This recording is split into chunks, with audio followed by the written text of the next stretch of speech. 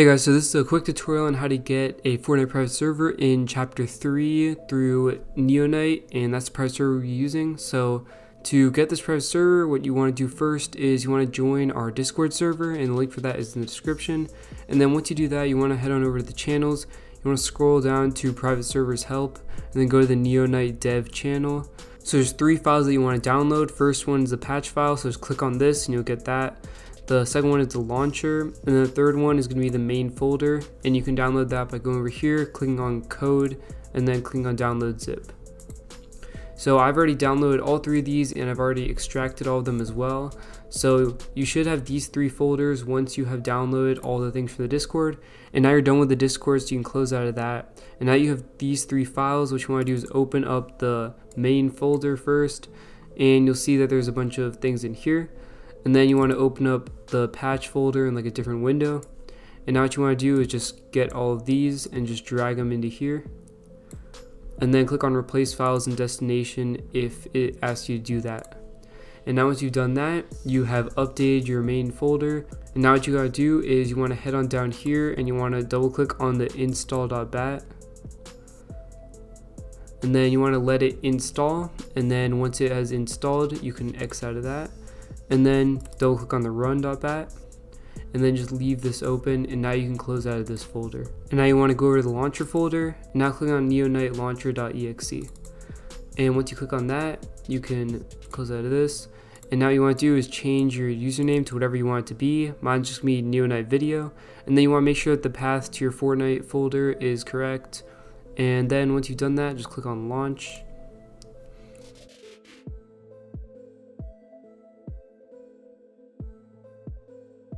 So once you load into here, you want to head on over to your locker. And if you click on over here, you'll see that you have every single skin in the entire game. And you can scroll all the way through, and this will have all of the skins all the way up to chapter 3. And you can pretty much see the chapter 3 skins by just typing in chapter 3. And then you'll see all the chapter 3 skins in here. And you can equip all of them if you want to. And some of them are also unreleased, like this foundation skin, which you can also get the different styles of, which is pretty cool. And now if you want to make sure that the skin appears in the lobby, you want to make sure that you equip a pickaxe as well as the skin, and now you'll be able to see the skin appearing in the lobby. So there's a few things that you can do in here which are pretty cool. So the first one is obviously you have every skin in the entire game, so you can experiment with that, choose any skin combination or anything like that. You also have every back bling, so just go in here and you can choose any back bling that you want.